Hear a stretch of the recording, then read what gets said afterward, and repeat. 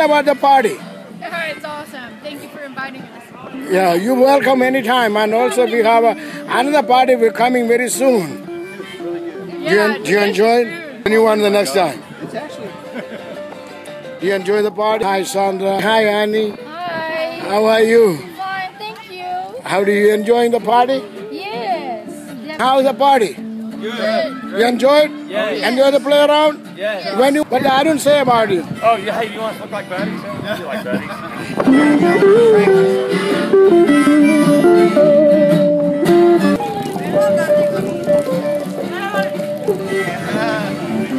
Hi, Robin. Hi. How are you? Good.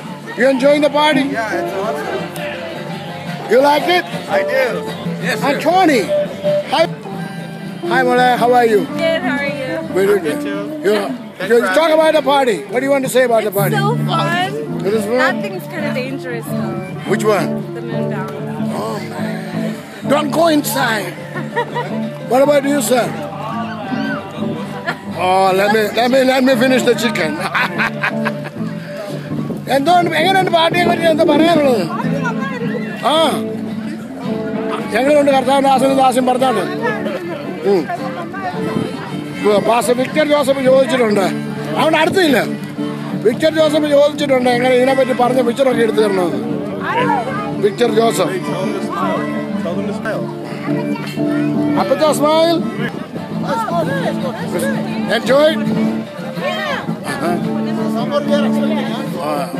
We are expecting. Praise the Lord. അച്ഛൻ എന്താ പറയാനുണ്ട് അമ്മാമ്മ കൊണ്ടുവന്നു അയ്യോ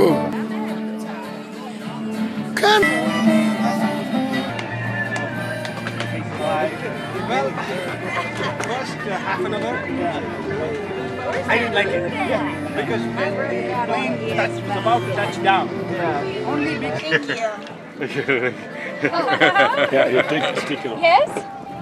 That funny guy for the daddy.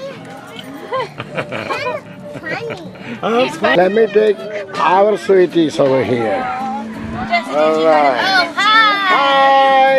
You enjoying the party? Yeah. Isn't it? We just started. We're more coming. Absolutely.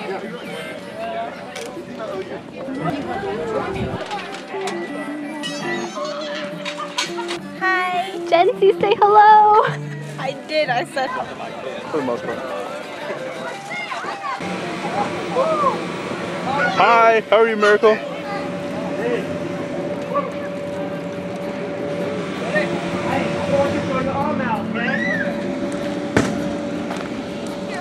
Make sure the arms are checked, okay?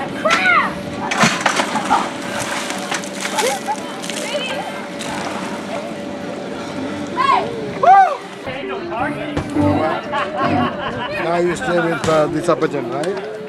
You stay with him. You like it? Yeah, she liked it, but it's a lot of pay for her, so we're going to get another one for her. Okay, another one for her. This for somebody else. Okay, good. Really the thing that I want to share from my heart is my story and just how I came to know the Lord. And so for me, my story really started when I was young. When I was 8 years old, I came to church for the first time. And it was really like a church like this. And at the time, my family wasn't doing singing. I was the very first person at the age of 8 in my family that had accepted Jesus. And so my dad has this crazy thought about calling that pastor. He calls him on the phone. That pastor comes over and he leads my dad to the Lord. Now here's the beautiful thing. Now today I'm a pastor. I've dedicated my life to serving God. My dad is a pastor. He's dedicated his life to following Jesus. And my sister married a pastor, right? And so they are all about following Jesus. And the one thing I found out is this, that you can pursue all the things that this world has, but you'll never find peace. You'll never find joy until you find it in Jesus. And that's what my story is all about, and that's what I think all of our stories is about. In the Bible, there's a story about this guy named Nicodemus. Nicodemus wasn't like me. In fact, if you looked at Nicodemus on the outside, it would look like he had everything together. And maybe you're not like me. Maybe you didn't come from a messed up home. Maybe you have all your stuff together and your family's all good. That's fine. And Nicodemus was kind of like that. He comes up to Jesus and he starts asking Jesus these questions because he has this weird thought in his head that all the things that he's doing is not enough. And Jesus tells him this profound statement. He says, Nicodemus, God so loved the world that he gave his one and only Son, that whoever believes in him.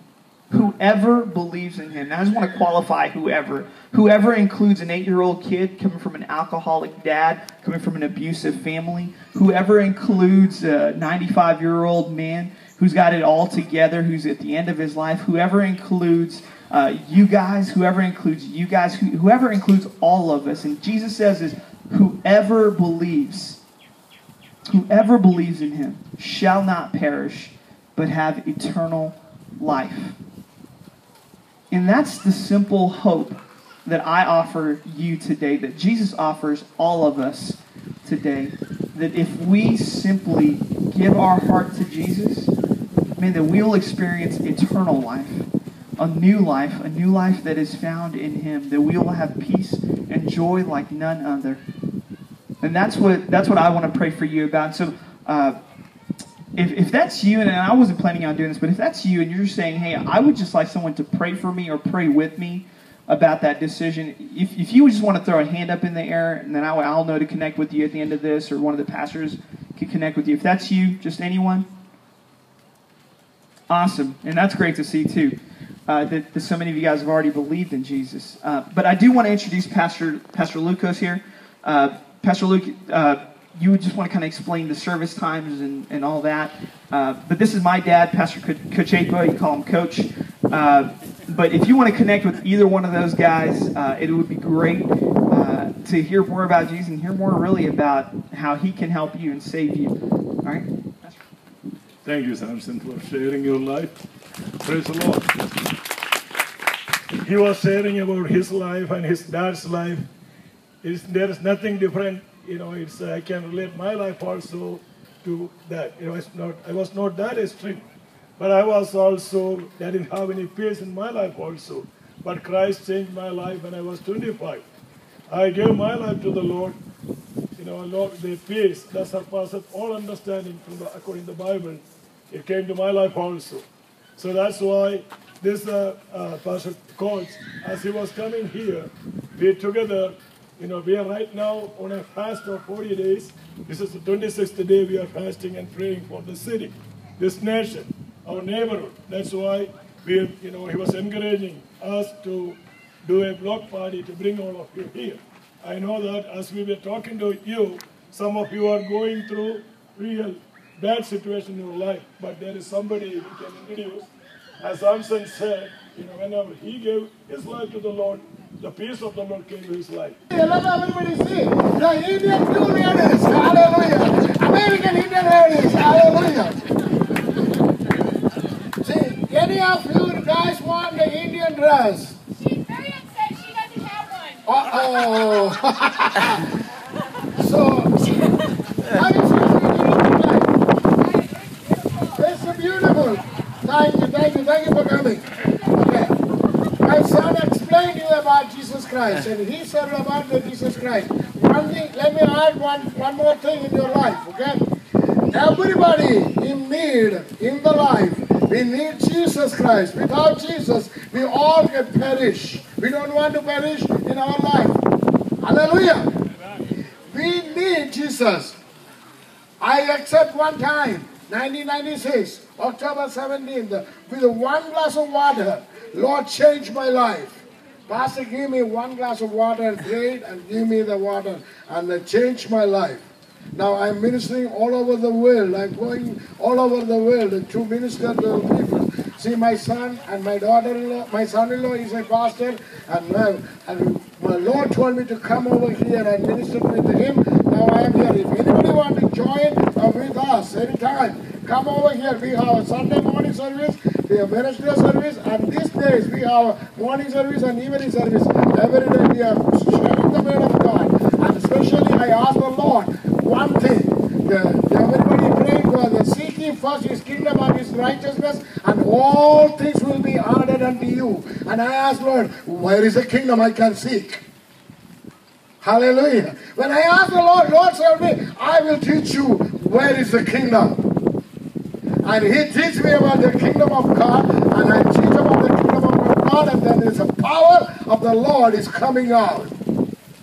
And that power with the healing and deliverance I saw in my life. So, seeking first His kingdom and His righteousness, and all things will be added unto you. May God bless you all. Thank you for coming, and may I tell you all enjoy the party. Is that right? Hallelujah. We thank you for this wonderful time. Thank you for bringing the community together in your presence. Lord, thank you for helping us to share the deliverance which we enjoyed through your Son, Jesus Christ. Thank you for hearing our prayer. In Jesus' precious name we pray. Amen. Amen. God bless you all. Thank you. So on June 22nd, we had an outreach at our church. I liked the barbecue party. It was our very first one, but more people came than we expected. We invited the surrounding neighborhood and went door to door inviting them. We had a lot of fun decorating and preparing for it. A lot of people came for the outreach, and it was we also had a moon bounce, and so a lot of the kids from the neighborhood came out. We passed out Bibles and tracts and gave out goodie bags to all the kids. So we had Pastor Sampson give his personal message along with, we had two musicians, so that turned out pretty good. Since the previous outreach was such a success, we're planning on having another one on July 27th, and everybody is welcome.